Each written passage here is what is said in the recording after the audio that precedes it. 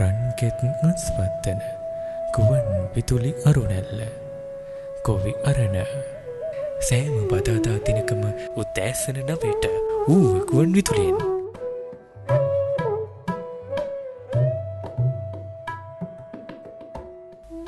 සුබදසනක් කිව කියලා ප්‍රාර්ථනා කරලා අදත් ගොවි අරණේ ඔබ මුණ ගැහෙන්න අපි FM 97.6 ඌව ගුවන් විදුලිය හරහා එකතු වෙන්න සෝදානම් ආදරණීය මිතුරනි.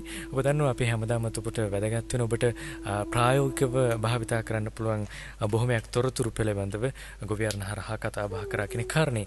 ඔබෙන් විශේෂයෙන්ම සෑහෙන කාලයක සිට තිබුණු ඉල්ලීමක් තමයි බිම්මල් වගාව පිළිබඳව ගුවන් විදුලි වැඩසටහනක් ඉදිරිපත් කරන්න. එහෙම නැත්නම් මේ ගැන තොරතුරු ඔබට ඉදිරිපත් කරන්න කියන කාරණේ.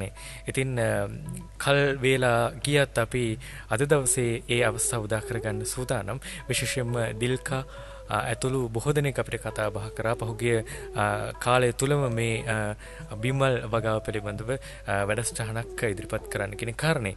ඉතින් අද තමයි අපිට ඔබේ ඉල්ලීම ඉටු කරන්න වෙන්නේ ආදරණීය මිතුරනි.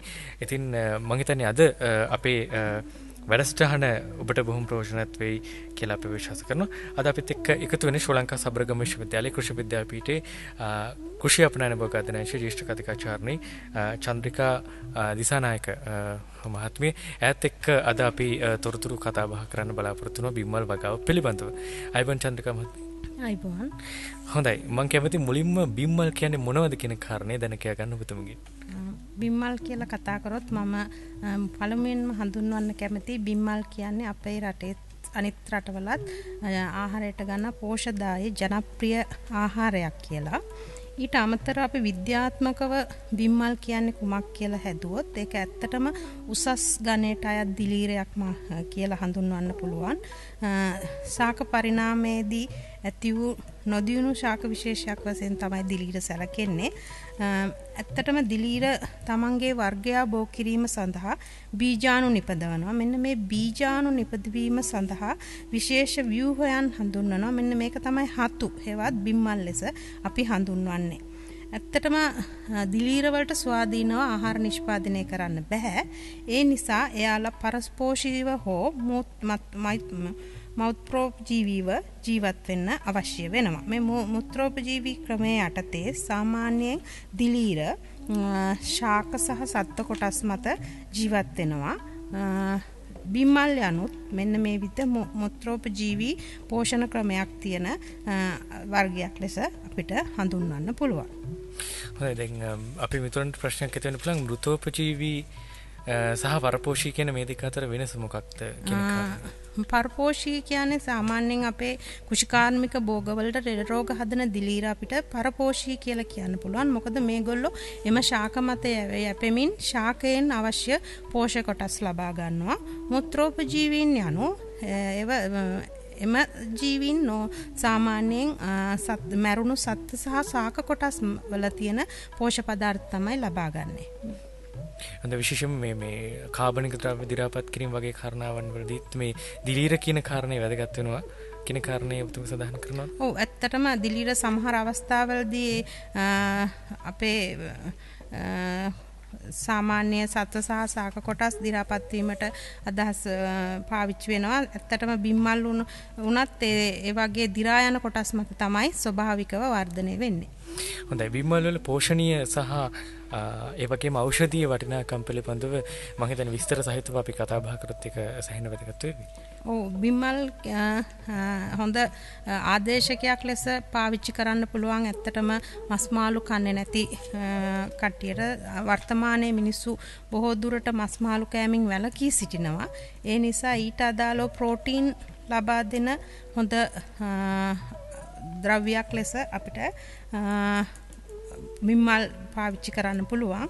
ඊට අමතරව බිම්මල් වල විටමින් වර්ග khනිජ ලවණ වන සෑහෙන ප්‍රමාණයක් අන්තර්ගත වෙනවා. පහසුවෙන් සොයා ගැනීම සහ රසවත් ආහාරයක් නිසා අපිට මේ ගොඩක් පෝෂණීය අගය වැඩි දෙයක් ලෙස සලකන්න පුළුවන්. මීට අමතරව ඖෂධීය වටිනාකම ගැන කතා කරොත් ඇත්තටම දැනට හොයාගෙන තියෙනවා පිළිකා සෛල නාශන හැකියාවක් තියෙනවා කියලා බිම්මල් සමහර බිම්මල් වලට ඊට ඒ වගේම සෝඩියම් ලවණ ඉතා අඩු ප්‍රමාණයක් අන්තර්ගත බැවින් හෘද රෝගීන්ටත් වඩාත් සුදුසු බව පරීක්ෂණ මගින් සනාථ කරලා තියෙනවා. මීට අමතරව බිම්මල් වල ඖෂධීය වටිනාකම ගත්තොත් දැනට ශ්‍රී ලංකාවේ වගා කරන සහ ස්වභාවිකව හැදෙන බිම්මල් ඒ තරම්ම ඖෂධීය විදිහට පාවිච්චි කරන්නේ නැති වුණත් සමහර රටවල ඖෂධ සඳහාම පාවිච්චි කරන බිම්මල් වර්ග තියෙනවා. මේවා අපිට සාමාන්‍ය විවිධාකාරයේ පෙති වශයෙන් පවා ලෝකයේ විවිධ රටවල් වල බිම්මල් වලින් සදාගත් ඖෂධ වෙළඳපොළට නිකුත් කරලා තියෙනවා. හොඳයි දැන් අපි දන්නවා මේ බිම්මල් සහ හතු ගැන කතා කරනකොට අපි මේ ආහාරයට ගන්න පුළුවන් හතු වර්ග තියෙනවා සහ සමහර ඒවා මේ ශරීරයට විෂ සහිත වෙනවා කියන එක අපි අත්දැකීමෙන් දන්න කාරණයක්. දැන් මෙන්න මේවා ගැනට අපි ටිකක් තොරතුරු කතා කරමු.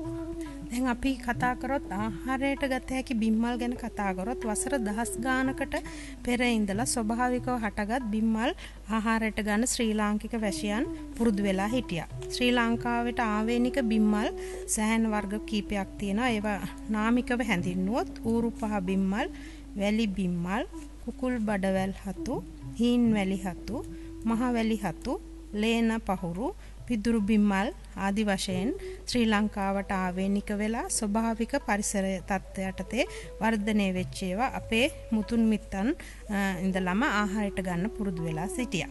ඒත් දශක දෙකකට විතර කලින් සිට ලංකාවේ මේ බිම්මල් වගාව ව්‍යාප්ත වෙන්න පටන් ගත්තා. කෘත්‍රිමව වගා මාධ්‍ය තුල ඒ කියන්නේ වගා කරන්න පටන් ගත්තා. මේ වගේ ආහාරයට ගත හැකි බිම්මල් තමයි අපිට පිදුරු බිම්මල්, ඔයිස්ටර් බිම්මල්, බොත්තම් හතු, එහෙම නැත්නම් අපි සාමාන්‍යයෙන් හඳුන්වනවා බටන් මෂ්රූම් කියලා.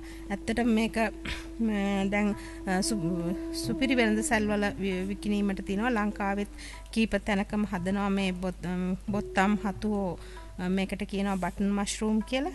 ඊට අමතරව ශිටාකේ බිම්මල්, ඇබලෝනි බිම්මල් වශයෙන් ආහාරයට ගත හැකි බිම්මල් වර්ග ලංකාවේ දැනට වගා කරමින් පවතිනවා. මේට අමතරව දිලීර බිම්මල් මං කිව්වා දිලීරයක් කියලා. දහස් ගණන් වෙනස් වෙච්ච විවිධාකාරයේ බිම්මල් සහ හතු අපේ සාමාන්‍ය පරිසර තත්ත්වය යටතේ වර්ධනය වෙනවා. අපි දැකලා තියෙනවා, ඕන තරම් හම්බ වෙලක් තියෙනවා.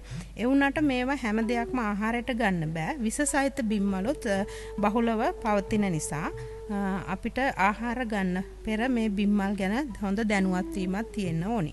මේ සඳහා තද වර්ණයෙන් හෝ සුවඳක් ඇති බිම්මල් වර්ග සාමාන්‍යයෙන් අපි සලකනවා විස සහිත බිම්මල් කියලා.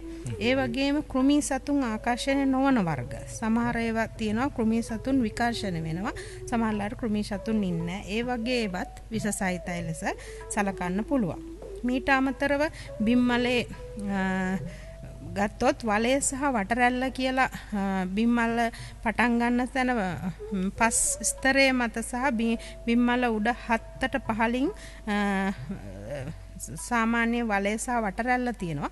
මෙන්න මේ දෙකම සහිත බිම්මලුත් අපි සාමාන්‍ය විස බිම්මල් විදිහට සලකනවා. මේ සියලුම දේවල් අමතරව අපිට පොඩි පරීක්ෂණයක් මගින් සාමාන්‍යයෙන් විස බිම්මල් හඳුනා ගන්න පුළුවන් කියලා කියනවා. ඒ කොහොමද? අපි බිම්මල් කපලා ඒත් එක්ක බී ලුණු, ඒ කියන්නේ ලොකු ලුණු එකට තියලා තිබ්බම මේ ලොකු ලුණු දම්පහ ගන්නවෙනවා නම් විස සහිතයි කියලා කියනවා. බිම්මල් සමග ලොකු ලුණු බීලුණු කියන විශේෂය. ඔව් ඔව්. තිබුවොත් එහෙම ඒ ලොකු ලුණු දම්පහට හැරෙනවා. ඒකෙන් තමයි එක විදිහක් අඳුන ගන්න. ඒත් අර අපි සාමාන්‍යයෙන් පාවිච්චි කරන එදින්දා පාවිච්චි කරන හැන්දක් සමග මේ බිම්මල් විස බිම්මල් තිබ්බොත් ඒ හැන්ද කළු පහ ගන්නවෙනවා කියලත් කියනවා. මෙන්න මේ ආකාර කීපයෙන් අපිට විස බිම්මල් අඳුන ගන්න පුළුවන් වෙලා තියෙනවා. හොඳයි දැන් ස්වයං රැකියාවක් විදිහට බිම්මල් වගාව කොහොමද වැදගත් වෙන්නේ? ස්වයං රැකියාවක නිරත වෙන්න අපේක්ෂාවෙන් ඉන්න තරුණ තරුණියන් සහ වැඩිහිටියන් උනත් මේක ස්වයං රැකියාවක් විදිහට කරොත් කොයි වගේ ප්‍රතිලාභ දාත්පත් කරගන්න පිළිවන්කමක් ලැබෙන්නේ? ඇත්තන්ම කියනවා නම් බිම්මල් වගාව හොඳ ස්වයං රැකියාවක්, වැඩි ආදායමක් ලබා ගන්න පුළුවන් හොඳ ස්වයං රැකියාවක් ලෙස සලකන්න පුළුවන්. විශේෂයෙන් මේකේ වගාකම ඉතාමත් සරලයි. ඊට පස්සේ මීට අදාළව තාක්ෂණික උපදෙස් අපිට නොමිලේ කෘෂිකර්ම දෙපාර්තමේන්තුවෙන් ලබා ගන්න පුළුවන්. දැනට මේ සඳහා විවිධ වැඩසටහන් ක්‍රියාත්මක වෙනවා. ඔබට කෘෂිකර්ම දෙපාර්තමේන්තුවේ ඔබේ ප්‍රාදේශීය ආයතනයක් වලට ගිහිල්ලා හරි එහෙම නැත්නම් එයාලගේ අනුදැනුම ඇතුව මේ ගැන තාක්ෂණික උපදෙස් ලබා ගන්න පුළුවන්. ඊට අමතරව ඉතාමත් අඩු ඉඩ ප්‍රමාණයකින් වැඩි ආදායමක් ලබා ගත හැකි දෙයක් ස්වයං රැකියාවක් ලෙස තමයි අපිට බිම්මල් වගාව හඳුන්වන්න පුළුවන්. ඒ වගේම අවශ්‍ය වන අමුද්‍රව්‍ය සහ උපකරණ ඉතාමත් සරලයි.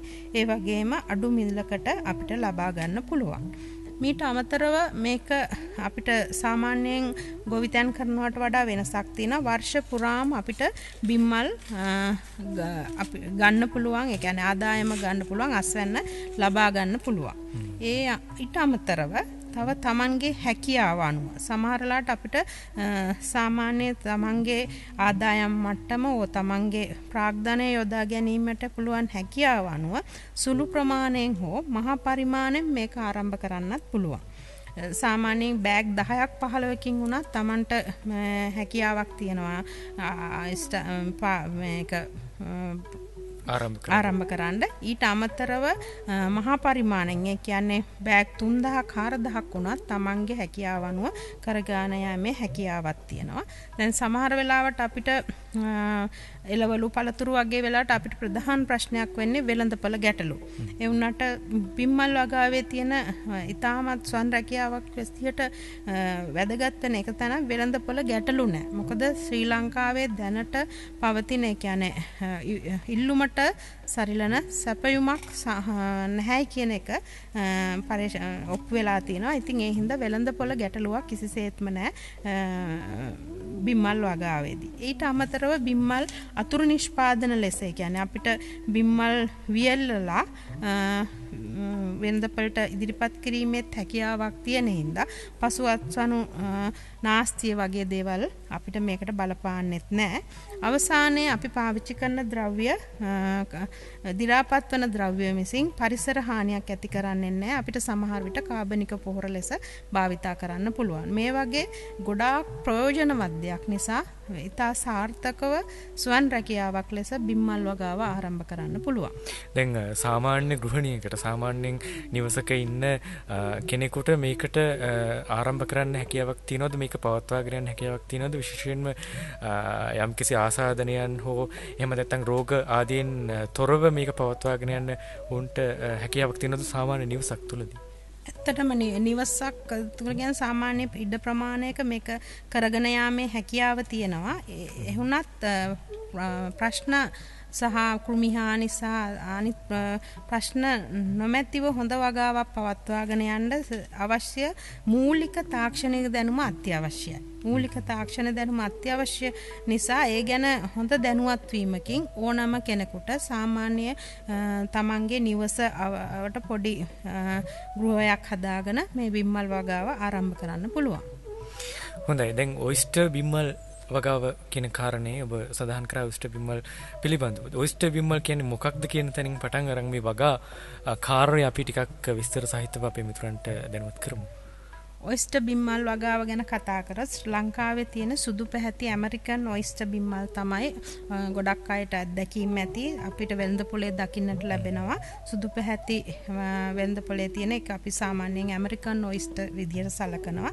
ඊට අමතරව ලාදුඹුරු පැහැති ඔයිස්ටර් බිම්මල් වර්ගයක් දැන්ට හඳුන්වලා දීලා තියෙනවා. මේකට ඉල්ලුම සාමාන්‍ය සුදු ඇමරිකන් ඔයිස්ටර් වලට වඩා පොඩ්ඩක් වැඩිද කියලා හිතන විදියට අනික ඒක කියනවා ඇබලෝනි බිම්මල් කියලා.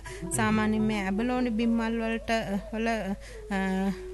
සාමාන්‍ය මිල ඔයිස්ටර් බිම්මල් වලට වඩා රුපියල් 20ක් විතර වැඩි සාමාන්‍යයෙන්. මම හිතන්නේ ඒක ටිකක් සුදු පැහැති ඇමරිකන් ඔයිස්ටර් වලට වඩා ඇබලෝනි බිම්මල් රසවත් කියලා මට හිතෙනවා. ඒ හින්දා වෙන්න ඕනේ. ඒ වුණාට මේ වර්ග දෙකම සුදු පැහැති ඇමරිකන් ඔයිස්ටර් සහ ඇබලෝනි වල වගා ක්‍රමේ වෙනසක් නැහැ. හොඳයි. දැන් වගා කටයුත්තට නිරත වෙනවා නම් යම්කිසි ශ්‍රාවකයෙකුට මිතුරෙකුට මේක ගැන අදහසක් ඇති වෙනවා නම් ඔවුන් සතුව තිබෙන්නට ඕනේ මූලික අවශ්‍යතාවන් මූලික පහසුකම් මොනවද ඔවුන් අත්පත් කරගන්න ඕන වෙන්නේ? ඇත්තම සාමාන්‍යයෙන් බිම්මල් වගාව සඳහා අපිට අවශ්‍ය විම්මල් ගෘහයක් අවශ්‍ය වෙනවා. මේ සඳහා කියන්නේ ස්ථාන 3ක් මූලික වශයෙන් අවශ්‍ය වෙනවා. එක ස්ථානයක් ගත්තොත් මේක තෙතමනය සහ අඩු උෂ්ණත්වයේ රඳා පවතින පරිදි සකස් කරගත් ගෘහයක්. මේකේ කොටස් 3ක්. එකක් තමයි වගා මාධ්‍ය සහ වගා මලු සකස් කරගන්නා ස්ථානය. ඊට අමතරව දිලීර වර්ධනය කර ගැනීමට ස්ථානය සහ බීජෝ එක අපි සාමාන්‍යයෙන් බීජෝෂණ කුටිය කියලා හඳුන්වනවා. ඊට අමතරව වගා කාමරය කියලා ස්ථාන 3ක් අපිට පුළුවන් මේක එකම ගෘහය තුල සාදා ගන්න මේ ස්ථාන 3 එකින් එකට යාබදව ඊටත් වඩා හොඳම ක්‍රමය වෙන්නේ මේ වගා කාමරය කියන එක වෙනම පවත්වා ගැනීමට සහ වගා මාධ්‍ය සකස් කරන තැන සහ බීජෝෂණ කුටීරය එක ළඟ සාදා ගැනීම හොඳයි කියලා තමයි හිතන්නේ. මොකද වගා කාමරය කියන එක බොහොම පිරිසිදුව තියෙන්න ඕනි තැනක් නිසා. මේ අපි ගත්තොත් වගා මාධ්‍ය සහ වගා මලු සකස් කරන ස්ථානය මේක සාමාන්‍යයෙන් බිමට සිමෙන්ති යොදලා වහලක් සහිත විවෘත ප්‍රදේශයක හදා ගන්නවා නම් හොඳයි. මේකත් හොඳට පිරිසිදුව තිබිය යුතුමයි. මීට අමතරව බීජෝෂණ කාමරය ගත්තොත් මේකේ සාමාන්‍යයෙන් අඩු උෂ්ණත්වයක් අඳුර 75ක් පමණ ආර්ද්‍රතාවය 85ක් සහ උෂ්ණත්වය සෙල්සියස් අංශක 26ත් 28ත් අතර තබාගෙන වාතාශ්‍රය අත්‍යවශ්‍ය නැහැ. අඳුර තමයි ගොඩක් වැදගත් වෙන්නේ බීජෝෂණ කාමරයේ. ඊට අමතරව බීජෝෂණ කාමරයේ බිත්ති ගොඩක් සුමටව කපරාරු කර හොඳින් හදාගත යුතුයි. මොකද පසුවට මම මේ ගැන ඔබලාට කියනවා. මේ මයිටාවන් කියලා සත්තු විශේෂයක් හතු වලට පැමිණෙනවා. මෙන්න මේක වළක්වා ගැනීම කාමරයේ බිත්ති හොඳ සුමටව පවත්වා ගන්න ඕනේ. ඊට අමතරව මේ බීජෝෂණ කාමරේ අපි ඉංග්‍රීසි අකුර හැඩයට හදා ගන්නා ලද රාක්ක කීපයක් තබා ගන්න අවශ්‍යයි. තමන්ගේ ඉඩ පහසු ඇති ප්‍රමාණය සහ තමන්ගේ තමන් කොපමණ ප්‍රමාණයක් වගාමලු පාවිච්චි කරනවද කියන එක මත රාක්ක ප්‍රමාණය තීරණය කරන්න පුළුවන්. මේ රාක්කයේ අතර තට්ටු දෙකක් අතර පරතරය හැම වෙලේම සෙන්ටිමීටර් 30ක් විය යුතුයි. ඊට අමතරව රාක්කයේ දිග පළල තමන්ගේ ඉඩ කඩ පහසුව මත තීරණය කරන්න පුළුවන්. වගා කාමරය ගත්තොත් වගා කාමරය ඇත්තට මේක තමයි පිරිසිදුව අතිශයින් පිරිසිදුව තිය යුතු තැන. මේක මල් හට ගැනීම සඳහා සාධන ස්ථානය. බිම්මල් වල මල් හට ගැනීම සාමාන්‍ය උෂ්ණත්වය 26ත් 28ත් අතර ප්‍රමාණයක් ආලෝකය අත්‍යවශ්‍යයි. 150ක් පමණ ආලෝකය. ඒ කියන්නේ සාමාන්‍ය ඒ කාමරයේදී හොඳින් අපිට පොතක් පත්තරයක් කියවීමේ හැකියාවට අදාළව හම්බෙන්න ඕනේ. ආර්ද්‍රතාවය ගත්තොත් 85ක් පමණ. දැන් මේ බිම්මල් කියන්නේ දිලීරයක් කියලා මම කිව්වා. බිම්මල් දිලීර වලට ආර්ද්‍රතාවය ඊටාම වැදගත්. දැන් මේ අදාළ පාරිසරික තත්ත්ව ප්‍රශස්ත මට්ටමින් දෙන්න පුළුවන් විදිහට මේ බිම්මල් වගා ස්ථානය හදා ගන්න ඕනේ. මේ යටිතල පහසුකම් ටික අපිට පැවතුනාට පස්සේ අපිට අවශ්‍ය වෙනවා ලීටර් 200 හිස් යකඩ බැරලයක්. මේක තමයි අපිට වගාමලු ජීවාණුහරණය කරන්න පාවිච්චි කරන්නේ. ඊට අමතරව දැල් ආධාරකයක්, ඉන්ධන පිරිමැසුම් ලිපක් සහ බීජෝෂණය සඳහා ඒ හැඩති රාක්ක අවශ්‍ය වෙනවා. මීට අමතරව නිරෝගී සරු බිම්මල් බීජ අපිට අවශ්‍ය වෙනවා. මෙන්න මේවා තමයි බිම්මල් වගාවක් ආරම්භ කිරීමට අවශ්‍ය සාධක. දැන් මේ ගෘහය නිර්මාණය කරන්න දැන් ලාභ අමුද්‍රව්‍ය යොදාගෙන දැන් පොල්ලත් එහෙම නැත්නම් දැන් වරිච්චි බිත්ති වගේ මේ වගේ ලාභ අමුද්‍රව්‍ය යොදාගෙන අපිට ආරම්භයක් විදිහට මේ ගෘහය නිර්මාණය කරන්න පුළුවන්ද? ඒ තුල යම් ගැටලු තිබෙනවද?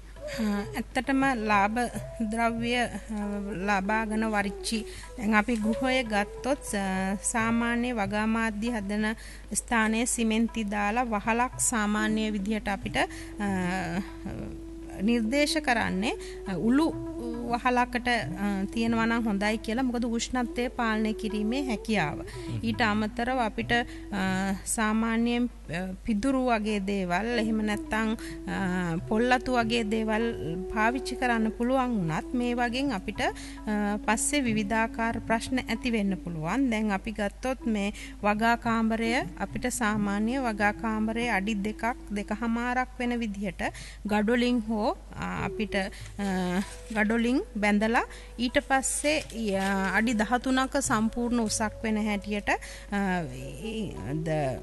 කෘමීන් විකර්ෂණය වෙන කෘමීන් ප්‍රතිරෝධී දැලක් පාවිච්චි කරන්න වෙනවා. අනිවාර්යයෙන්ම මේ වගේ දෙයක් නැති වුණොත් අපිට ලාභදායී වුණත් පසු කාලයේදී සමහර විට අපේ වගාව විනාශ වෙන්න පුළුවන්. ඒ හින්දා සාමාන්‍යයෙන් අපි වගහ ගෘහයේ බිත්ති ගඩොලින් හෝ බ්ලොක් ගල් වලින් හදන එක වඩාත් සුදුසුයි කියනවා. මේක කටුමැටි ගහලා එහෙම නැත්නම් සිමෙන්ති කපරාරු යොදන්න පුළුවන්. දැන් මේ මූලික අවශ්‍යතා ප්‍රශස්ත මට්ටමින් කොහොමද පවත්වා ගන්න උවන වෙන්නේ? ප්‍රශස්ත මට්ටමින් හදනවා නම් අපි දිගපළල අපිට අවශ්‍ය ඉඩකඩ ප්‍රමාණය අරන් ගෘහයේ උස අඩි 13ක් වෙන උළු සෙවිලි කර තියලා අපිට හදා ගන්න පුළුවන්. ඊට පස්සේ මේකට ඉන්සෙක්ට් කෘමීන් ප්‍රතිරෝධී දැලකින් අපිට ආවරණය කරන්න පුළුවන්. සියලුම විවෘත කුඩා ස්ථාන පවා අපි හොඳ ආවරණයක් සහිතව තියාගන්න ඕනේ. මම පසුවට කතා කරන්නම් මේ බිම්මල් වගාවේ මේ කෘමිහානි ලොකු ප්‍රශ්නයක් වෙනවා පසු කාල වෙන්නේ. ඒකෙන් වැළක්වා ගන්න සඳහා මේ කෘමි ප්‍රතිරෝධී දැලක් පාවිච්චි කිරීම අනිවාර්යයි කියලා මම කියන්න කැමතියි. හොඳයි, අපි කතා බහ කරමින් ඉන්නේ අද බිම්මල් වගාව කොහොමද සිද්ධ කරන්න කියන කාරණේ. දැන් අපි ඊටාම විස්තර සහිතව මේ කාරණාව අපේ මිතුරන්ට විස්තර කර දුන්නොත් චන්ද්‍රිකා මහත්මිය, දැන් කොහොමද වගා මාධ්‍ය පිළියෙල කරගන්නේ අවශ්‍ය වෙන්නේ? මොන වගේ ද්‍රව්‍යද අවශ්‍ය වෙන්නේ? කොයි ආකාරයටද මේ වගා මාධ්‍ය පිළියෙල කරගන්නේ? අපි ගත්තොත් වගා මාධ්‍යයේ පාවිච්චි කරන්න අපි ඉස්සලාම අපි කතා කරමු වගා මාධ්‍යයට ගැන කතා කරන්න. ප්‍රථමයෙන් මම කැමති සාමාන්‍යයෙන් ඔයිස්ටර් මල් වගාවේ තියෙන ආකාර දෙකක් තියෙනවා. එක ආකාරයක් තමයි ලී කුඩු මාධ්‍ය භාවිතයෙන් පොලිප්‍රොපිලීන් මලු තුල වගා කිරීම. මීට අමතරව පිදුරු මාධ්‍ය භාවිතයෙන් පොලිතීන් හෝ පොලිප්‍රොපිලීන් මලු තුල වගා කිරීම තමයි අනිත් ආකාරය. මේ ආකාර දෙකෙන් ලී කුඩු මාධ්‍යයේ භාවිතා කිරීම ඉතාම ජනප්‍රිය වෙලා තියෙනවා. මේකෙන් තමයි වැඩිපුරම ලංකාවේ දැනට කෘත්‍රිමව බිම්මල් වගාව සිද්ධ කරන්නේ. මම ඉස්සලාම් කියන්නම් මේ සඳහා අවශ්‍ය වගා මාධ්‍ය පිළියෙල කිරීම සඳහා මලු 50ක් සඳහා වියලි ලී කුඩු කිලෝග්‍රෑම් 20ක්ද ඊට පස්සේ මේකට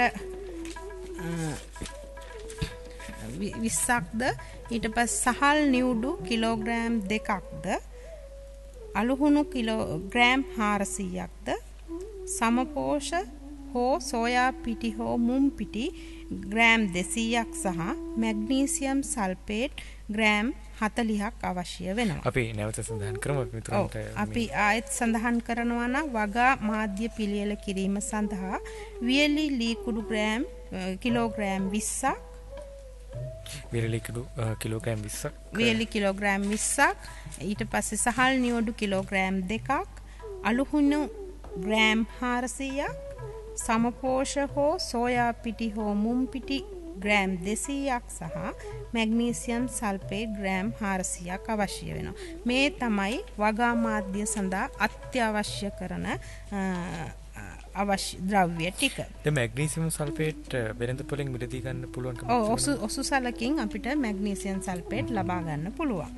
වගා මාධ්‍යයේදී මං ලී කුඩු ගැන කතා කරොත් ලී කුඩු අපි සැහැල්ලු ලී කුඩු පාවිච්චි කරන්න ඕනේ. මේ සඳහා යෝග්‍ය වෙන්නේ රබර්, ඇල්බීසියා, ලුණු මිදෙල්ල, අඹ, කොට්ට වගේ හෝ සපු වැනි ශාක වලින් ලබාගත් ලී කුඩු තමයි අවශ්‍ය වෙන්නේ.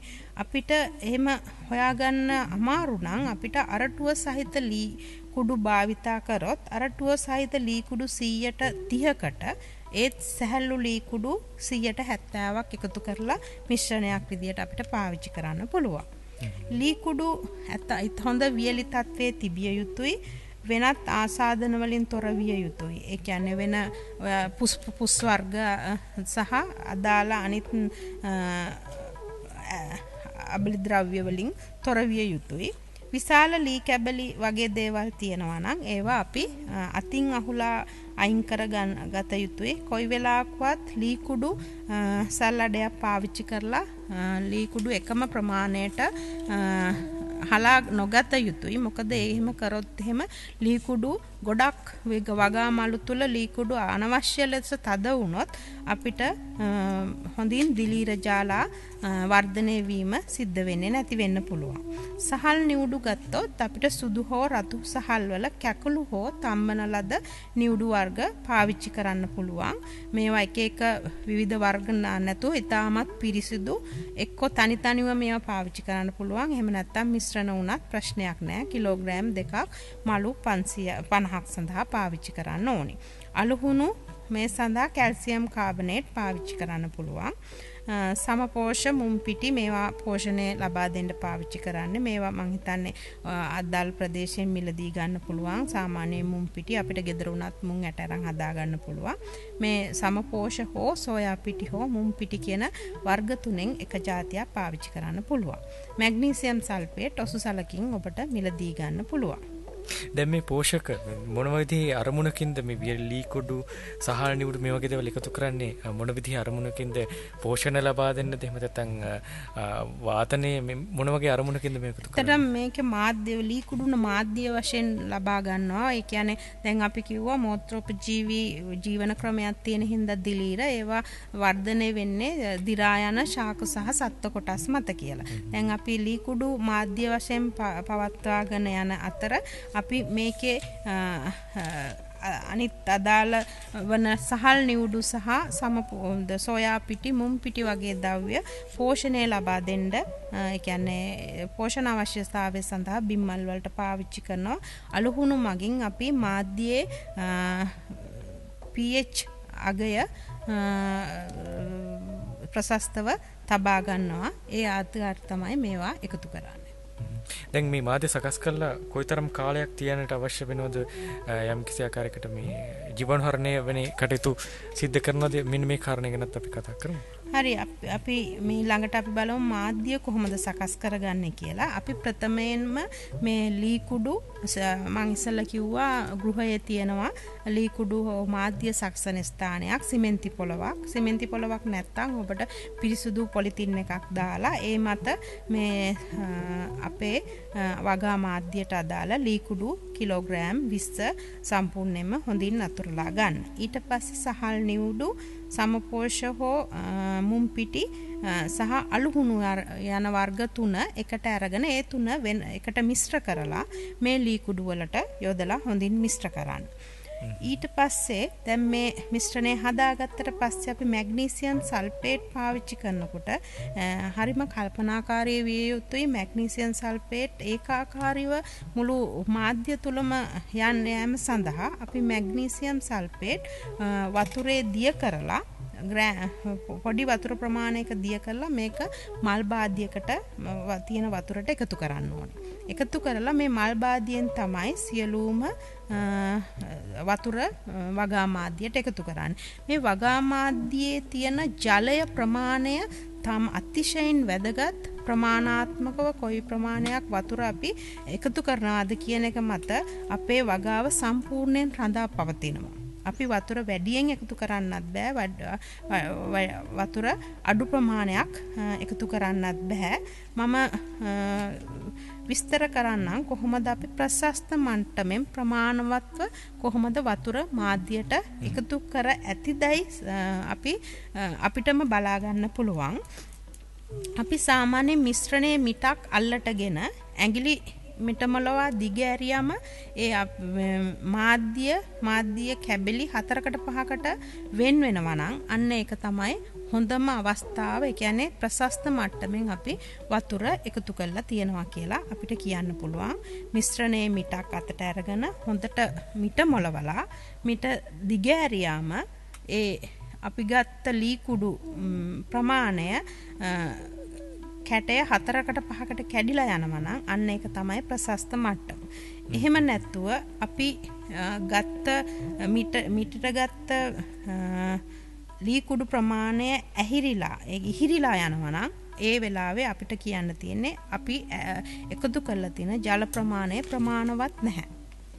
එහෙනම් අපි මේකට තව වතුර ප්‍රමාණයක් සිමින් වතුර එකතු කරන්න ඕනේ. මොකද ඒ කියන්නේ ආදුනිකයෙක් නම් මේක ටිකක් කරන් කල් යනකොට Tamanට හම්බෙන අත්දැකීම් අනුව මිනිස්සු ඉගෙන ගන්නවා කොයි වගේ ප්‍රමාණයක් එකතු කරන්න ඕනේද. ඒත් ආදුනිකයෙක් නම් ඔබට සිද්ධ වෙනවා මේක පොඩ වතුර එකතු කරලා ප්‍රශස්ත මට්ටම හදාගන්න. අපි හිතමු මෙහෙම වතුර එකතු කරන යනකොට සමහර වෙලාවට අපි මෙහෙම විතර මිටමොලවාගත් වගා මාධ්‍ය අතින් මිරිකලා ගන්නකොට ඇඟිලි අතරින් වතුර වැස්සෙනවා නම් මෙන්න මේ අවධිය අපිට කියන්න පුළුවන් අපි වැඩි ප්‍රමාණයක් වතුර එකතු කරලා කියලා. මෙන්න මේ අවස්ථාවේදී අපිට සාමාන්‍යයෙන් අපි වතුර වැඩි වුණොත් ඒකට තව ලී කුඩු හරි මොනවා හරි එකතු කරන්න සාමාන්‍ය මිනිස්සු බලන්නේ. ඒක කිසිසේත්ම නොකළ යුතුයි. අන්න ඒ වගේ අවධියකටපත් වුණොත් ඔබට කරන්න තියෙන්නේ ඔබේ මාධ්‍ය සිමෙන්ති පොළවේ හරි ඔබ පාවිච්චි කරපු පොලිතින් එක මත හරි හොඳට තුනී කරලා වතුර ටික වාෂ්ප වෙනකන් ටික දවසක් වගේ තියලා තබන්න. එහෙම නැතුව කොයි වෙලෙත් නැවත ලී කුඩු එකතු කරන්න එපා. මොකද අපි ප්‍රමාණාත්මකව එකතු කරපු දේවල් වෙනස් වෙන්න පුළුවන් ආයි ලී කුඩු විතරක් එකතු කරත්. ඒ හින්දා වතුර එකතු කරලා මාධ්‍ය හදා ගන්නකොට අපිට බොහෝ දුරට සිද්ධ වෙනවා Tamanට අවශ්‍ය ප්‍රමාණයට මේ වතුර ඒ කියන්නේ සුළු වශයෙන් එකතු කර ප්‍රශස්ත මට්ටමේ වතුර එකතු කරන්න. හොඳයි අපි මේ මිතුරන් සෑහෙන්න මේක ගැන අවධානය යොමු කරන නිසා අපි එකවරක් ඉතාම කෙටියෙන් මේ මාධ්‍ය සකස් කරන ආකාරය ගැන විස්තර කරමු. ඔව් අපි මාධ්‍ය සකස් කරන ගැන ආයේ කතා කරොත් මාධ්‍ය බිමට හොඳට දාලා ඊට පස්සේ අපිට පුළුවන් සිමෙන්ති පොළොව මත ලී කුඩු අතුරලා ඊට පස්සේ අපේ අනිත් සහල් නිවුඩු සමපෝෂ හෝ මුම් පිටි සහ අලුහුණු වෙනම අරගෙන ඒවා මිශ්‍ර කරලා ඒ මිශ්‍රණය ලී කුඩු වලට යොදනවා. ලී කුඩු වලට යොදා අවසානයේ අපි මැග්නීසියම් සල්ෆේට් වතුර සුවල් ප්‍රමාණයක දිය කර මෙය මල් බාදියකට දමා මල් බාදියේ තියෙන ජලය එකතු කර මල් බාදිය මගින් ලී කුඩු මිශ්‍රණයට වතුර එකතු කර වතුර මිශ්‍රණයේ මිටක් අතට ගත්තට මිටට අරගෙන හොඳින් තද කර දිගහැරිය විට කැබලි 4ට 5ට කැඩෙන තත්ත්වයට එනතා ප්‍රමාණාත්මක ජලය එකතු කර අපේ මාධ්‍ය සකස් කරගත යුතුයි. හොඳයි අපි අද මිතුරනි ඔබත් එක්ක කතා බහ කරමින් ඉන්නේ බිම්මල් වගාව කොහොමද සිද්ධ කරන්නේ කියන කාරණය පිළිබඳව. අද තොරතුරු ඉදිරිපත් කරන්නේ ශ්‍රී ලංකා සබරගම විශ්වවිද්‍යාලයේ කෘෂි විද්‍යාපීඨයේ කෘෂි අපනයන විභාග අංශයේ ජ්‍යෙෂ්ඨ කතිකාචාර්ය චන්ද්‍රිකා දිසානායක මහත්මිය. අපි ගීතයක් අහන්න අවශ්‍යයි මිතුරනි. දැන් ඔබ මාධ්‍ය සකස් කරන ආකාරය ගැන තොරතුරු දැනගත්තා. ඉදිරි තොරතුරු අපි දැනගමු. ලස්සන ගීතයක් අහලා ගොවි අරණ තෙක් ඔබ රැඳෙන්නේ. ගොවි අරණ ඔබ විතර අරගෙන ඉන්නේ ශ්‍රී ලංකා සබරගම විශ්වවිද්‍යාලයේ සංවේදන පියස ඌවකුවන් විදුලිය එකට අත්වැල් බඳගෙන කියන කාරණය දන්නු. ගීතයක් අහමු. අපි අය කතා කරමු තොරතුරු. රන්කෙත් අස්වත්තන ගුවන් විදුලි අරුණැල්ල ගොවි අරණ සෑම බදාදා දිනකම උදෑසන 9ට ඌවකුවන් විදුලියෙන්.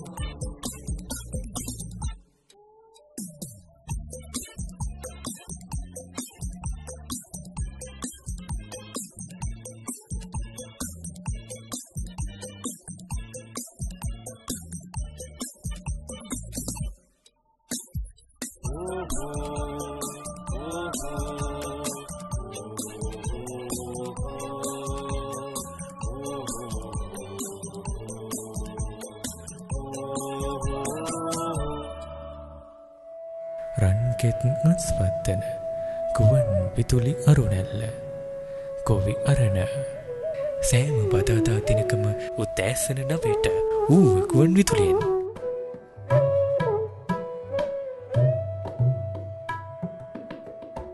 හඳයි ගීතම විරාමයෙන් පස්සේ අපි නැවතත් තොරතුරු කතා බහ කරන්න සූදානම්. ඔබ දන්නවා ගොපියරණේදී අද අපි කතා බහ කරන්නේ බිම්මල් වගාව පිළිබඳව. තොරතුරු කතා කරන්න අපිත් එක්ක ඉන්නේ ශ්‍රී ලංකා සබරගම විශ්වවිද්‍යාලයේ කෘෂි විද්‍යාපීඨයේ කෘෂි අපනයන බෝධිකාධිනාංශයේ ජ්‍යෙෂ්ඨ කතිකාචාර්ය චන්ද්‍රිකා දිසානායක මහත්මිය. දැන් අපි විට කලින් ගීතය අහන්න කලින් කතා කළා විශේෂයෙන් මේ කොහොමද වගා මාධ්‍ය පිළියෙල කරගන්නේ කියන කාරණේ. දැන් වගා මාධ්‍ය පිළියෙල කරගත්තට පස්සේ වගාමලු ජීවාණුහරණය කරන කාර්යය කොහොමද සිද්ධ කරන්නේ, විශේෂයෙන්ම මේ සඳහා භාවිතා වෙන උපකරණ පිළියෙල කරගන්නේ කොහොමද, මෙන්න මේ කාරණේ ගැනත් අපි අපේ මිතුරන් දෙනවත් කරමු. අපි වගා මාධ්‍ය සකසා ගැනීමෙන් පසුව අපිට පළමුවෙන්ම කරන්න ඕනේ මේ වගා මලු සකස් කර ගැනීම. මේ සඳහා පොලිප්‍රොපිලීන් කියන ගේජ් 200 පොලිප්‍රොපිලීන් පාවිච්චි කරන්න වෙනවා. අඟල් 7ක් පළල සහ අඟල් 14ක් දිගට මෙම පොලිතින් මලු කපලා අපිට පොලිතින් විකුණන වෙළඳ සැල් වලින් මේවා ලබා ගන්න පුළුවන්. ඊට පස්සේ මේ මලු අඟල් 14ක් දිගට සදලා අපි මල්ල සාදාගත යුතුයි. මීට අමතරව අපිට අඟල් 3 කාලේ පළල සහ අඟල් භාගයක් උසට කපාගත් PVC බට කැබිලි සහ රබර් බෑන්ඩ්ස් සාමාන්‍ය ප්‍රමාණයේ පොඩි මුදු සහිත රබර් බෑන්ඩ් සහ පුළුන් අවශ්‍ය වෙනවා. දැන් අපි මේ පොලිප්‍රොපිලීන් බෑග්ස් හදාගත්තට පස්සේ පොලිප්‍රොපිලීන් මල්ල තුලට අත යවලා අපි මේක බෑග් එක ඇත්තටම අනිත් පැත්තට හරවා ගන්න ඕනේ. කියන්නේ කන පිට හරවා ගත යුතුයි. එතකොට තමයි බෑග් එක අපිට මේ මාධ්‍ය පිරවවම සිලින්ඩරාකාරව හොඳ ලස්සනට පාවිච්චි කරන්න පුළුවන්. ඊට පස්සේ මේ මල්ලට හිමින් අපේ මාධ්‍ය පුරවාගත යුතුයි. මාධ්‍ය පුරවා ගැනීමේදී වෙනත් ආධාරක යොදාගෙන අපේ මාධ්‍ය බෑග් එක තුලට තද නොකළ යුතු අතර අපිට මේ සඳහා කලන්න ඕනේ බෑග් එකේ උඩ අල්ලගෙන ඒක සුමට පොළවක් මත හිමින් බිමට තදවන ලෙස රවුමට කරකවමින් බිම ගහලා තමයි අපි ඒකට අපේ මාධ්‍ය පුරවා ගන්න ඕනේ. ඊට අමතරව ඇඟිලි තුඩු වලින් තද කරන්න පුළුවන්. ඒත් කිසිම විටක බෝතල් හෝ අනිත් ලී දඬු වගේ දේවල් පාවිච්චි කරලා තද නොකළ යුතුයි. මොකද මේකට හේතුව වගාමලු වල තියෙන මාධ්‍ය අනවශ්‍ය ලෙස තද වුණොත් අපේ දිලීර ජාලා හොඳින් වර්ධනය වෙන්නේ නැහැ. ඒ හින්දා අපි මේ විදිහට බිම රවුමට ගහලා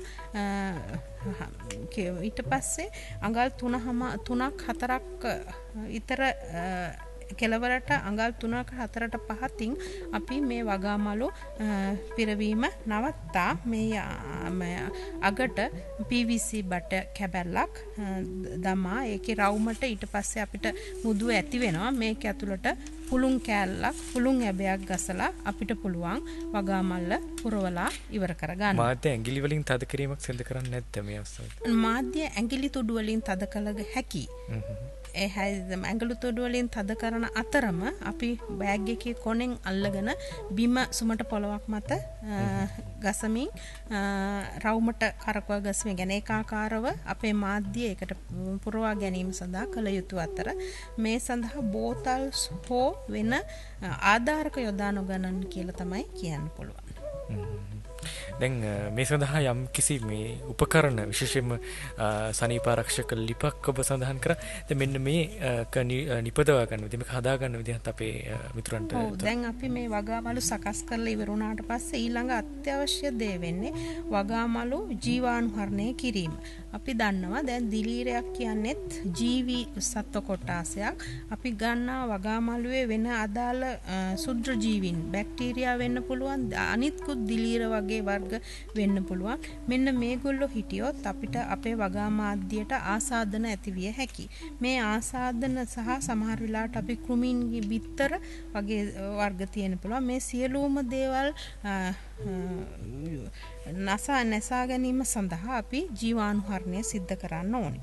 සාමාන්‍යයෙන් ජීවාණුහරණය කරන්න අපි මං ඉස්සෙල්ලා කිව්වා ලීටර් 200ක බැරලයක් ඕනේ. මේ බැරලේ මූඩිය හොඳින් තද විය යුතු අතර බැරලේ මූඩියේ ඊටාම කුඩා සිදුරක් අවශ්‍ය වෙනවා. අපිට හිමාලය පොඩි ප්‍රමාණයක් පිට වෙලා යන්න හැකියාව අතර ඒ අතර බැරලේ මූණත හොඳින් තද විය යුතු අතර මෙය අපිට තද කර ගැනීම සඳහා අමතරව බයිසිකල් ටියුබ් එකක් වගේ ද්‍රව්‍යයක් දාලා අපිට හැකි පමණ කට හොඳින්ම ඒ කියන්නේ වසාගත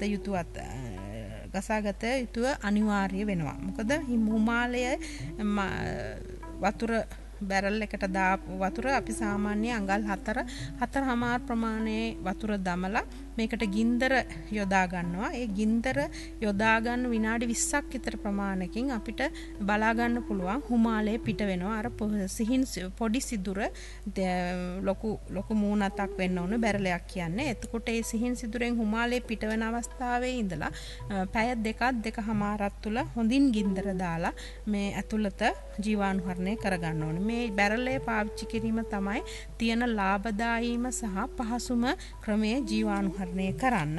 ඉතින් දැන් මේ ජීවාණුහරණය කිරීම සඳහා අපිට ගින්දර අත්‍යවශ්‍යයි. ඒ කියන්නේ ලිපක් අත්‍යවශ්‍යයි. දැනට කෘෂිකර්ම දෙපාර්තමේන්තුවෙන් අපිට ඉන්ධන පිරිවැසුම් ලිපක් වශයෙන් හඳුන්වන ලිපක් හඳුන්වලා දීලා තිනවා බිම්මල් වගාව සඳහාම. ඇත්තෙම මේක දීර්ඝ කාලයේ බිම්මල් වගා කරුවන්ට මේ සකස් කර ගැනීමට හැකිනම් ඉන්ධන පිරිමැසෙනවා වගේම දීර්ඝ කාලයක් පවත්වා ගන්න පුළුවන්. මම ඒ ගැන පොඩි සඳහන් කිරීමක් කරන්නම් මේ ඉන්ධන පිරිමැසුම් ලිප කොහොමද සාදාගන්නේ කියලා. ඉන්ධන පිරිමැසුම් ලිප ගත්තොත් ඒකට අවශ්‍ය වෙනවා ගඩොල් කැට 70ක්, අලු තාච්චි එකක්, මැටි තාච්චි දෙකක්, වැලි තාච්චි දෙකක්, අමු ගොම තාච්චි එකක් සහ කම්බි වලලු දෙකක්. මේවා තමයි අත්‍යවශ්‍ය ද්‍රව්‍ය. නැවත සඳහන් කරොත් ගඩොල් කැට 70ක්, අලු තාච්චි එකක්, මැටි තාච්චි දෙකක්, වැලි තාච්චි දෙකක්, අමු ගොම තාච්චි එකක් සහ කම්බි වලලු දෙකක් අත්‍යවශ්‍ය වෙනවා. මේ ද්‍රව්‍ය සපයාගත්තට පස්සේ අපිට කරන්න පුළුවන් අලු මැටි සහ වැලි මිශ්‍ර කර බදාමයක් සාදා ගන්න.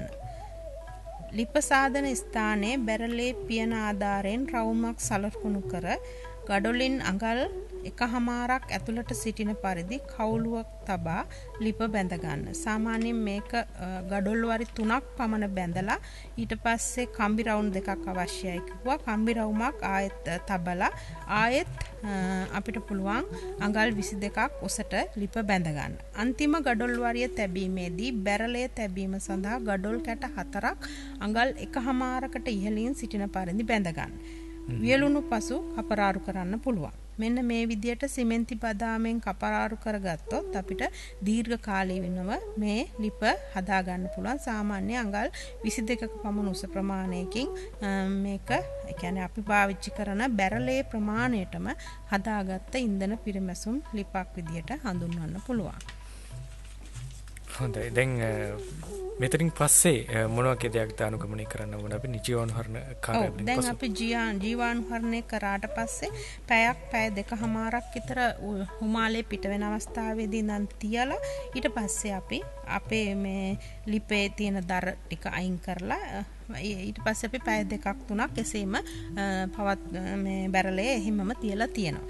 ඊට පස්සේ අපි මොකද්ද කරන්නේ මේ ඊළඟ මේක වෙන්නේ අපි මේ වගාමලු සියල්ලම අපිට තියන්න සිද්ධ වෙනවා නිවෙනකන්. ඊට පස්සේ තමයි බොහොම වැදගත් ඊළඟ අදියර තියෙන්නේ අපිට බීජ ඒ කියන්නේ බිම්මල් බීජ වගාමලු තුලට දැමිය යුතුයි.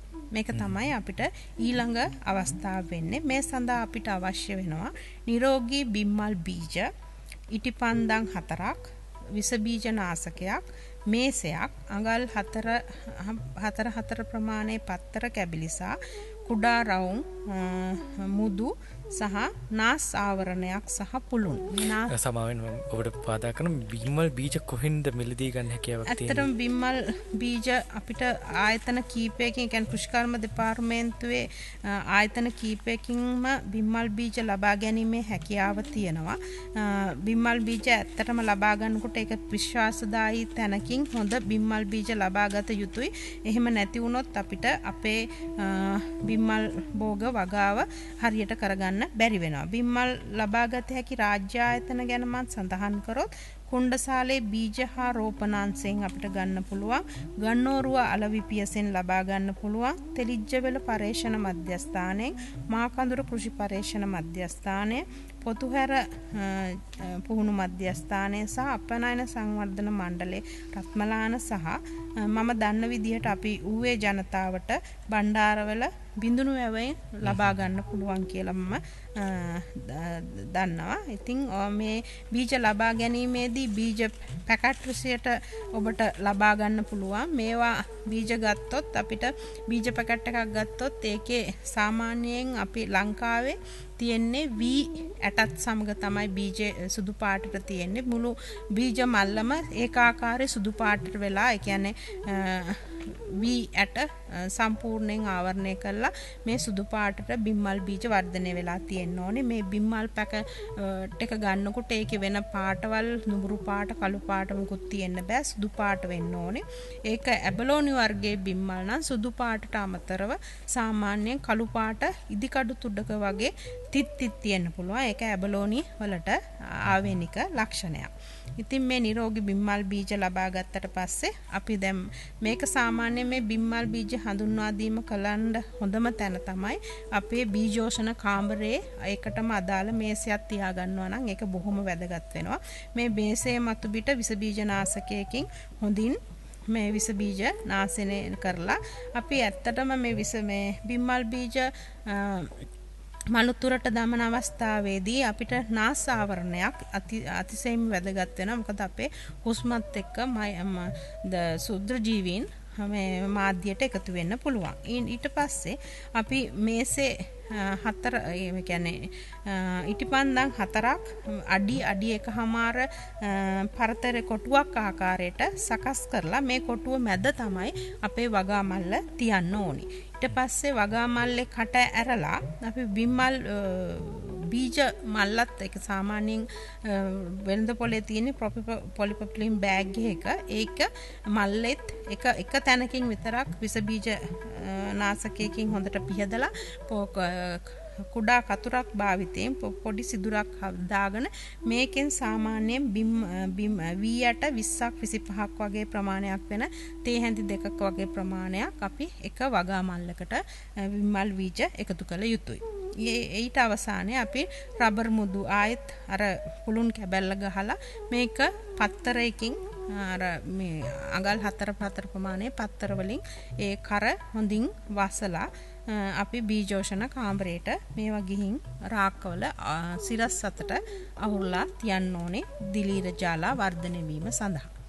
බීජෝෂණ කාමරයේ තත්ත්ව පාලනය කරන්න අවශ්‍යද? ඒ සඳහා කොයි ආකාරයකද කටයුතු කරන්න ඕනේ? දැන් මම ඉස්සෙල්ලා කිව්වා වගේ තත්ත්ව පාලනය ගත්තොත් බීජෝෂණ කාලය තුල මේ දිලීරවල වර්ධනය සඳහා අඳුර අත්‍යවශ්‍යයි. ඒ හින්දා අපි රාක්ක කළු පොලිතින් වලින් ආවරණය කළන් හැකිනම් එයත් සුදුසුයි. ඊට පස්සේ මේකේ උෂ්ණත්වය සෙල්සියස් අංශක 26ත් 28ත් අතර පවත්වාගෙන යන්න ඕනි. ආර්ද්‍රතාවයේ 80% ප්‍රමාණයෙන් හොඳ කළුවර වාතාශ්‍රය එච්චරම වැදගත් වෙන්නේ නැහැ මේ අවස්ථාවේදී. වාතාශ්‍රය ගැන අපි ඒ ගැන මේ වෙන්න අවශ්‍ය වෙන්නේ නැහැ මේ අවස්ථාවේදී. හොඳින් කළුවර කාමරයක සාමාන්‍යයෙන් දවස් 25ක් 30ක් විතර තියන්න ඕනි.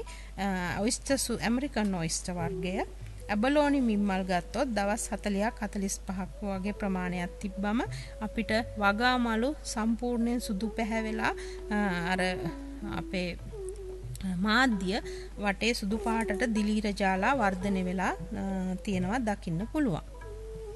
හොඳයි. එයින් පස්සේ මේ වගාමලු විවෘත කරන ආකාරය සහ එයින් පසු සිදුවන ක්‍රියාවලියත් අපි සඳහන් කරමු. ඔව්. දැන් අපි බීජෝෂණයේ අවසානයේ දවස් 25ක් 30ක් ඔයිස්ටර් බිම්මල් සඳහා සහ ඇබලෝනි බිම්මල් සඳහා දවස් 40ක් 45ක් ගත වුණාට පස්සේ දිලීර ජාලා හොඳින් වර්ධනය වෙලා තියෙනවා නම් අපි වගාමලු විවෘත කළ යුතුයි. වගාමලු විවෘත කිරීම සඳහා අපි වගාමල්ලේ උඩ කොටස මේ පොලිප්‍රොපිලීන් ටික කපා අයින් කරලා සම්පූර්ණයෙන්ම ආවරණය කරන්න පොලිප්‍රොපිලීන් වලින් අඩක් ආවරණය කළ යුතුයි. උෂ්ණත්වයේ වැඩි ප්‍රදේශවල නම් උෂ්ණත්වයේ අඩු ප්‍රදේශවල අපිට මේවා සාමාන්‍යයෙන් සම්පූර්ණයෙන්ම ආවරණය කරලා ඒ වගා කාමරේ රාක්ක තුල සිරස් අතට මේවා වගාමලු තැබිය යුතුයි. ඉතින් වගා කාමරය කියන එක තමයි වැදගත්ම වෙන්නේ. මේක ඉස්සෙල්ලා මම කියපු විදිහට කෘමීන් ප්‍රතිරෝධී දැලකින් ආවරණය වෙන්න ඕනි වගේම හොඳ එළියක් ලබා දෙන්න ඕනි. 150ක පමණ හොඳ එළියක් ලබා දීලා ගොඩක් පිරිසිදු. ඇත්තටම ඒ වගා කාමරයේ දොර පිටතට ඇරෙන්න ඕනේ. මේකෙත් තියෙන ප්‍රධාන ප්‍රශ්නේ තමයි කෘමි හානි සහ අනිත් ආසාදන වළක්වන්න අතිශයින් පිරිසිදුව මේ තියාගත යුතුයි වගා කාමරය.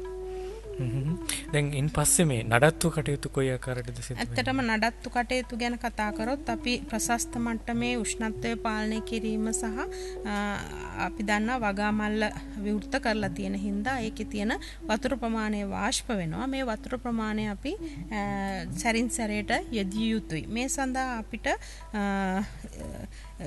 ස්ප්‍රේ එකක් වගේ දෙයකින් වතුර ස්ප්‍රේ කරන්න පුළුවන්. එහෙම නැතුව හෝස් එකක් වගේ ද්‍රව්‍යයක් පාවිච්චි කරලා වතුර එකපාර නොඇල්ලිය යුතුයි. ඒක බොහොම වැදගත් වෙනවා. සාමාන්‍යයෙන් අපි අත් ස්ප්‍රේ එකක් වගේ එකකින් වතුර දවසට 3-4 සැරයක්, ඒ කියන්නේ තමන්ගේ ප්‍රදේශය අනුව තමන්ට දැනෙනවා මේක වියලීගෙන යනවා කියලා ඒ අවස්ථාවේදී පාවිච්චි කරන්න පුළුවන්. ඊට අමතරව පොළවට සිමෙන්ති දාලා නම් ඒකට වතුර ප්‍රමාණයක් දාලා උෂ්ණත්වය කියන්නේ උෂ්ණත්වය පාලනය කරන්න පුළුවන්. හොඳයි. මෙතනින් පස්සේ වෙළඳපොළට නිකුත් කිරීම දක්වා යන්න කොයි වගේ කාලයක් ගත වෙනවද සහ එහි තිබෙන තත්ත්ව මොනවා කරේද? අපි දැන් බීජෝෂණය සිද්ධ වෙලා අවසානයේ වගා කාමරයේ දාන් තියෙන ලද මලු වලින් දවස් 7ත් 10ත් අතර ප්‍රමාණයේදී අපිට කුඩා මල් කැකුළු දක්නට ලැබෙනවා. මේ කුඩා මල් කැකුළු දැක්නට ලැබෙනලා දවස් 3කින් විතර අපිට අපේ අශ්වන්න ලෙලා ගන්න පුළුවන්. ඒ කියන්නේ බීජෝෂණය වෙලා අපි වගා කාමරේට අපේ මලු රාක්වල අතුරලා දවස් 7ත් 10ක් අතරතුර කුඩා මල් හට ගන්නවා. මේ කුඩා මල් හට අරගෙන දවස් 3කට පස්සේ අපිට වගාව ඒ කියන්නේ අස්වැන්න ලබා ගන්න පුළුවන්. සාමාන්‍යයෙන් මේ අස්වැන්න මාසයක් මාස දෙකමාරක් විතර තුර අස්වැන්න 7-8 වතාවක් සමහරලාට දසවතාවක් වුණත් අපිට මාස දෙකමාරක් තුල මේ අස්වැන්න නෙලීම සිද්ධ කරන්න පුළුවන්. ඊන්පසු නැවත මේ බීජ යෙදීම සිද්ධ කරන්න අවශ්‍යද කොයි වගේද ඊන්පසු සිදුවන කාර්යය? ඇත්තටම දැන් අපි අස්වැන්න නෙලා ගත්තට පස්සේ වෙළඳ පොළට නිකුත් කරන්න Tamanට ඒ කියන්නේ වෙළඳ පොළට අදාළව පොලිප්‍රොපිලීන් බෑග් වල අසුරලා ඒකට අදාළ ලේබලයේ වෙළඳ නාමය, නිෂ්පාදකයාගේ නම, ලිපිනය, නිෂ්පාදිත දිනය, කල්ලකියුත් වීමේ දිනය, ප්‍රමාණය, ලියාපදිංචි අංකය වගේ පැහැදිලිව මිලත් සඳහන් කළ යුතුයි. ඊට අමතරව මේවා රෝගවලට සුදුසු යන්නේ ඒ වගේ දේවල් ඇතුළත් නොකළ යුතුයි. ඒ විදිහට සමහරට හැකිනම් ආහාර වට්ටෝරුවක් සමගම වෙළඳ පොළට නිකුත් කළ හැකි. මේ විදිහට තමයි අපි වෙළඳ පොළ සඳහා ඉදිරිපත් කරන්න ඕනි. ඊට අමතරව අස්වනු නෙලා ගත්තට අවසානයේ පස්සේ අපිට ඒ පාවිච්චි කරන ලද ලී කුඩු නැවත වතාවක් මිම්මල් බීජ එකතු කරන්න පාවිච්චි කරන්න බෑ. අපිට ඒවා සම්පූර්ණයෙන් ඒවා අයින් කරලා මුළු ගෘහයම සියලුම බෑග්ස් අයින් කරලා මුළු ගෘහයම කෘමිනාශකයක් ඉසෙලා ටිකක් දවසක් තියලා තමයි ආය අපේ වගාවට පාවිච්චි කරන්න පුළුවන්. ඉතින් මේ නිසා අපි සාමාන්‍යයෙන් දිගටම පවත්වාගෙන යන්න හැකි ගෘහයක් හදා ගන්නවා නම් අපිට ඒක කොටස් දෙකක් විදියට හදා ගන්න පුළුවන්. මොකද එකම කොටසේ ඒ කියන්නේ අවදි කීපයක වගාමලු තැම්පත් කර ගැනීම නොසිදුසුයි. ඒ කියන්නේ අපි එකම කොටසක් ගත්තොත් ඒකේ තියෙන්න ඕනේ එකම අවධියක තියෙන වගාමලු පමණයි. අපි වගාමලු කියන්නේ අස්වනු නෙරලා මාස දෙකමාරකින් පස්සේ ඒ වගාමලු සියල්ල අපිට ඉවත් කරන්න වෙනවා. ඒකින්ද අපිට නිවැරදි විදිහක් හදා ගන්න නම් දැන් අපි උදාහරණයක් කිව්වොත් දැන් අපේ මාස දෙකමාරකින් මේ වගාව ඉවර වෙනවා කියලා දන්නවනම් අපිට පුළුවන් අපිට කාලසටහනක් හදාගන්න. අපි ඒ ටික අයින් කරනකොට අපේ අනිත් බැච් එක තියෙන්නේ බීජෝෂණ ප්‍රමාණය. ඒ විදිහට අපිට සිද්ධ කරගෙන යන්න පුළුවන්. හොඳයි. දැන් මේ බිම්මල් වගාව තුළ මොන වගේ ගැටලුද අපිට හඳුනා ගන්න පුළුවන් සහ ඔබට කොයි වගේ පිළිතුරුද මේ කාරණා සම්බන්ධයෙන් අපි මිතුරන්ට ලබා දෙන්න පුළුවන්? ඇත්තටම බිම්මල් වගාව ගොඩාක් බිම්මල් වගාකරුවන් ආරම්භයේදී හෝ ආරම්භ කර ටික කාලයක් යන විට ගොඩාක් වෙලාට මේ බිම්මල් වගාව අතහැර දානවා මේ ගැටලු නිසා. ඇත්තටම මේ ගැටලු නිසා ඇති වෙලා තියෙන්නේ නිවැරදි තාක්ෂණය නොදැනීම. සමහර විට තාක්ෂණය දැනගත්තත් ඒක නිවැරදිව භාවිතා නොකිරීම හෝ සමහරලාට කැපවීම මදිකම වෙන්නත් පුළුවන්. ඒත් නිවැරදිව අපි මේ ගැටලු කළමනාකරණය කරගත්තොත් අපිට මේ වගේ කියන්නේ අපිට වගාව අත්හැර දැමීමට අවශ්‍ය වෙන්නේ නැහැ කියන දෙයයි මගේ හැඟීම. අපි මේ ගැටලු ගැන කතා කරොත් 3 ආකාරයක ගැටලු අපිට ඇති වෙන්න පුළුවන්. ආසාදන, ඊට අමතරව කෘමිහානි සහ අවශ්‍ය අවස්ථාවලදී පාරිසරික සාධක අපිට හරියට ලබා නොදීම වෙන්න පුළුවන්. ආසාදන ගත්තොත් අපිට බැක්ටීරියාවක් ඉන්නවා. අපි සාමාන්‍යයෙන් සියුඩෝමොනාස් කියලා කියනවා.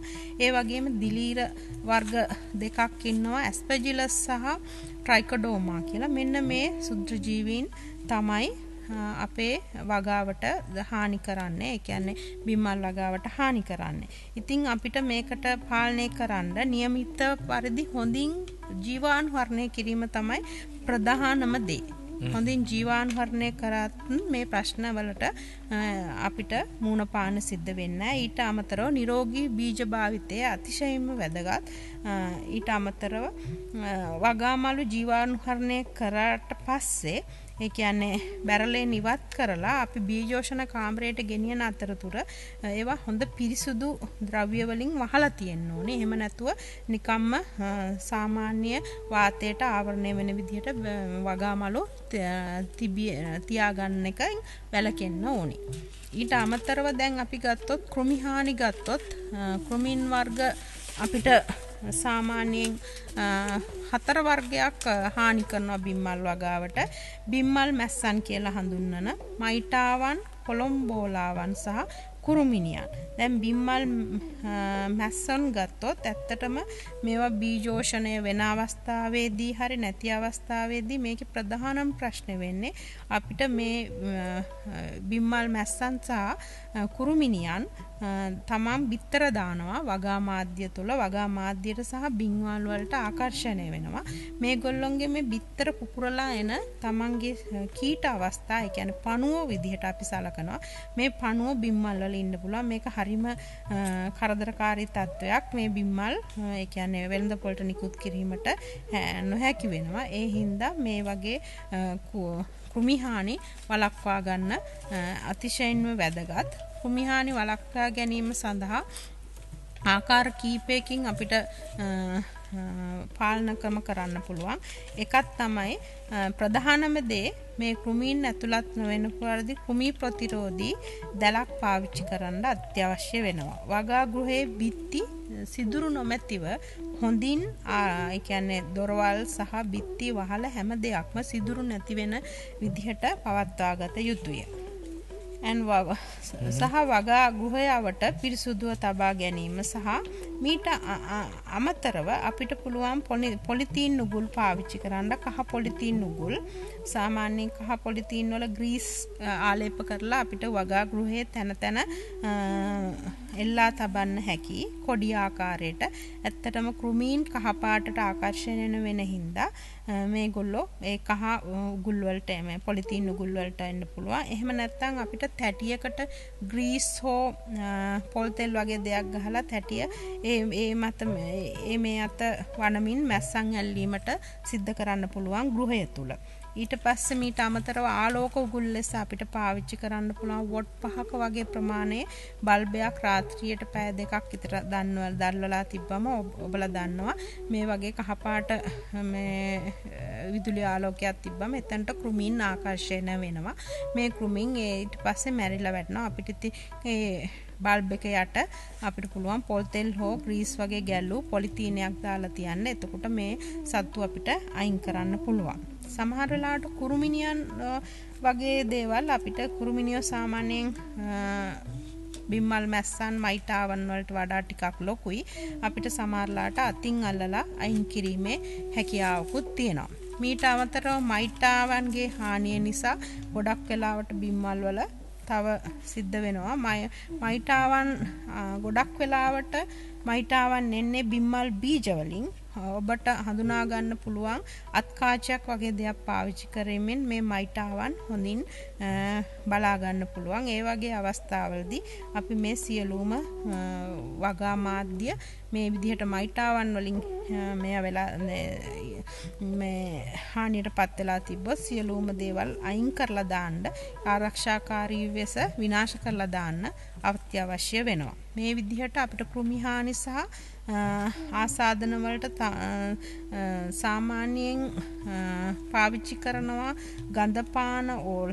තව වර්ගයක් තියෙනවා ලැන්ටානා කියලා. ලැන්ටානා ඇමරිකා එකේ මේ විද්‍යාත්මක නම. අපි සාමාන්‍යයෙන් හඳුන්වන නම තමයි ගඳපාන. එහෙම නැත්නම් කටු හිඟුරු වගේ නම් වලින් හඳුන්වන සාමාන්‍ය පරිසරයේ ගන්න පුළුවන්. මෙන්න මේවා වර්ගය අපිට පුළුවන් වියලලා හොඳින් කොටලා අරගෙන කුඩු වශයෙන් අපේ වගා මාධ්‍යයට එකතු කරන්න. මේක වගා අපේ පොලිප්‍රොපිලීන් බෑග් එකේට එල්ලන ප්‍රමාණයට ග්‍රෑම් 25ක් වගේ ප්‍රමාණයක් වගා මාධ්‍යයට කුඩු වලට මූලික වශයෙන් ඒ කියන්නේ කෘමිහානි වළක්වා ගැනීමේ මූලික පියවරක් වශයෙන් වගාව මූලික අවධියේම යොදන්න පුළුවන්. එහෙම නැත්නම් අපිට ග්‍රෑම් 200ක් ඒ කියන්නේ මේ ගඳ පාන ග්‍රෑම් 200ක් කොළ ග්‍රෑම් 200ක් වතුර ලීටරයක ඒ කොළ ටික හොඳට තලලා ඒ යුෂ වතුර ලීටරයක දිය කරලා අපිට ස්ප්‍රේ එකකින් දවසකට 2-3 වතාවක් යොදන්න පුළුවන්.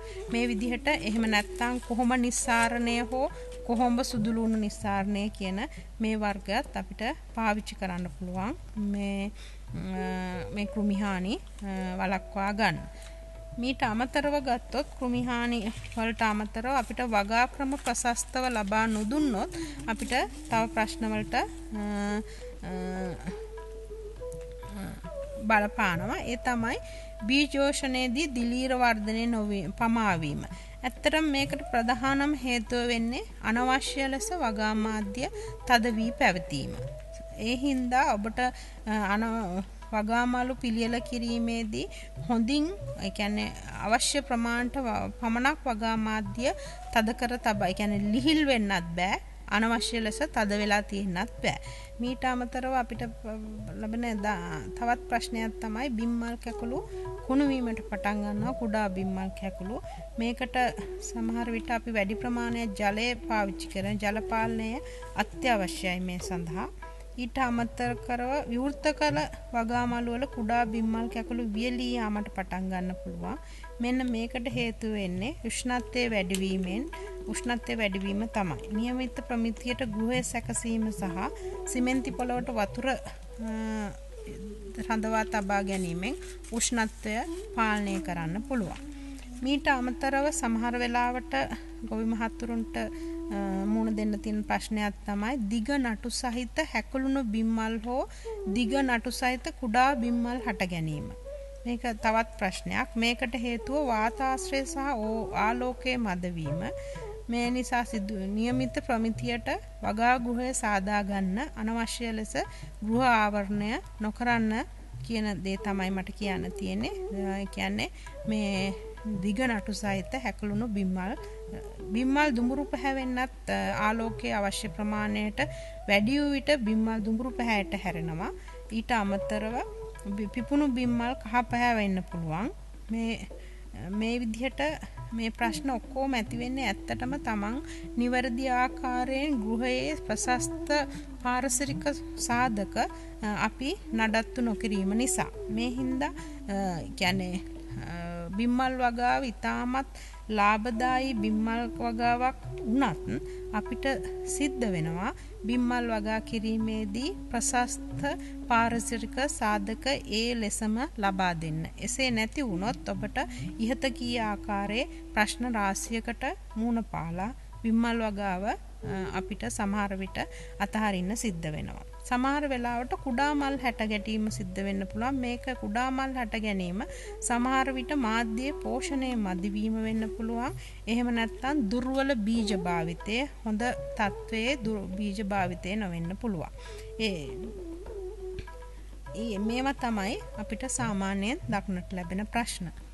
හොඳයි. දැන් මේ ගැන හදාරන කෙනෙකුට එහෙම නැත්නම් මේ ගැන වැඩිපුර තොරතුරු දැනගන්න පුහුණු වීම ලබා ගන්න අවශ්‍යතාවක් තියෙන ශ්‍රාවකයෙකුට මේ ගැන තියෙන රාජ්‍ය ආයතන එහෙම නැත්නම් තොරතුරු දැනගන්න තියෙන ආයතන මොනවද මේ සම්බන්ධයෙන් වැඩිදුර පුහුණු වීම ආදී ලබා ගත්තේ? ඇත්තටම මේ හා සම්බන්ධව ගන්නෝරුවේ උද්‍යාන භෝග ඒකකයේ මගින් මං හිතන්නේ නොමිලේ විවිධාකාර පුහුණු වැඩසටහන් පවත්වනවා. මීට අමතරව ගන්නෝරුවේ පවතින මේ උද්‍යාන භෝග පර්යේෂණ හා සංවර්ධන ආයතනයට ලිපියක් මගින් ඉල්ලීම් කිරීම මගින් Tamanට ඒ සඳහා පුහුණු සැසියකට සහභාගී වීමේ හැකියාව පවතිනවා. හොඳයි. මම හිතන්නේ අපිට බොහෝ දේ කතා කරන්න තිබුණත් කාලය පිළිබඳව තමයි ගැටලුව තියෙන්නේ. ඉතින් මේ ගැන වැඩිදුර තොරතුරු දැනගන්න අවශ්‍යතාවක් තියෙනවා නම් ඔබතුමියව සම්බන්ධ කරගන්න අපේ ශ්‍රාවකයෙකුට උමනා නම් ඔබේ දුරකථන අංකයක් අපි සඳහන් කරමු. මට ඒ කියන්නේ දුරකථනයෙන් අමතනවා නම් 071 8 3 1 5 6 2 6 කියන දුරකථන අංකයට කතා කරලා ඔබට වැඩි විස්තර දැනගන්න පුළුවන්. 071 8යි 3යි 1යි 5යි 6යි 2යි 6 කියන අංකය මගේ සාමාන්‍යයෙන් මම පාවිච්චි කරන දුරකථනය ඔබට කතා කරලා දැනගන්න පුළුවන්. ඊට අමතරව මගේ සේවා ස්ථානයේ මේ අංකය ලබා දෙනවා නම් 0.45යි 22යි 800යි 46 0.45 22යි 846 එහෙම නැත්නම් ඔබතුමගේ පෞද්ගලික දුරකථන අංකයට කතා කරන්නත් හැකියාවක් තියෙනවා. ඒ දෙකටම ඔබට හැකියාවක් නැත්නම් අපිට කතා කරන්න අපි ඒ සම්බන්ධීකරණය කරන්න සූදානම් 0.72 39 77 459 0.72 39 77 459 කියන අංකයට වැඩසටහනින් පස්සේ අපිට කතා කරන්න කියන ඉල්ලීම අපි උඩ කරන්න සූදානම්. එවනම් අද අපි ගොවි අරණෙන් සම්ගෙන යන්න සූදානම් වන්නේ. බෙහෙවින් ස්තුතිවන්ත වෙනවා වැඩ රාජකාරී මාධ්‍ය අපිත් එක්ක එකතු වීම සම්බන්ධයෙන් ශ්‍රී ලංකා සබරගම විශ්වවිද්‍යාලයේ කෘෂි විද්‍යාපීඨයේ කෘෂි අපරාණ බෝගාධිනාංශයේ ජ්‍යෙෂ්ඨ කතිකාචාර්ය චන්ද්‍රිකා දිසානායක මහත්මිය බොහෝ ස්තුතියි අපිත් එක්ක එකතු වීම සම්බන්ධයෙන්. බොහොම ස්තුතියි. හොඳයි එහෙනම් අදත් ගොවි අරණෙන් අපි සම්ගෙන යන්න සූදානම්. ගොවි අරණ විතරකනේදී අද අපිට මේ අවස්ථාව ලබා දෙමින් වෙනදා වගේම සිටියේ ජ්‍යෙෂ්ඨ සංවේදක ලසන්ත දසල්ල මහත්මිය හුරුපුරුදු මිත්‍රයා අනුගුණරත්න හිතවතා හැමදාම වගේ තාක්ෂණය සහ සංස්කරණය මම පැතුම් බුද්ධි ක්ලිනිකේ ඔබට සරුසාර හිටක් ප්‍රාර්ථනා කරමින් ලබන සතියේ හමුන බලාපොරොත්තු වෙන අපි සමග ආදරණීයනේ රංජනා ආදරණීයනේ රංජනා ආදරණීයනේ රංජනා ආදරණීයනේ රංජනා ආදරණීයනේ රංජනා ආදරණීය ඔබේ මුදු මදහස් රැලි මාලාවේ වෙලී බැඳුණු දින රංගශාලාවේ තුන් සිතකින්වත් නොසිතු විලසින් යලි ඔබ දකින්නට ආවේලාවේ අප හමු ගෙවූ යන් සීමාවේ එක මොහොතක් පමණකි තනි වූයේ මටමම පුදුමයි අදහන්නට බෑ මමම නොවී යලි ඉන් පිට වූයේ